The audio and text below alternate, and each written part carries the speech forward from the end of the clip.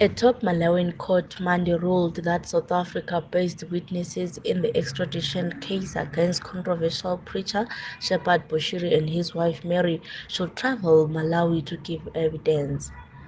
The High Court of Malawi overturned last year's ruling by Lilongwe's Chief Resident Magistrate Matalisto Chimwanza, who had granted permission for the possibility of the witness to give evidence virtually while in South Africa and before a South African court. However, in the latest turn of events, Judge Bruno MacDonald Kalemba ruled that witnesses to the extradition hearing will testify physically in the presence of the chief resident magistrate in Malawi on a date and time to be appointed by the court. Bushiri's lawyer Wapona Kita confirms the twist.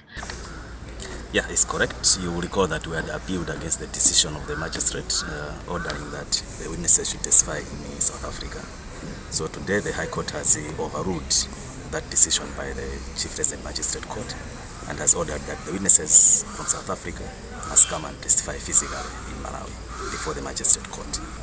Well, what the judge has done is he has referred the file back to the Magistrate Court, and they will set a date and appropriate time when the witnesses can come and testify.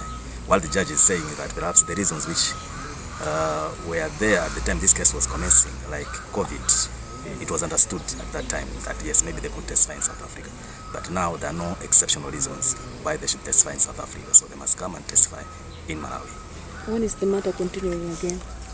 I wouldn't know. We are on the receiving end, so it's them who must make the moves of getting a date for the matter. Bushiri, who fled to his home country in 2020, has previously claimed unfair treatment in South Africa. The charismatic and light-hearted Christian gathering, ECG Church founder, said he survived assassination attempts in South Africa. Nozolo Khatebe, AVG News, Johannesburg.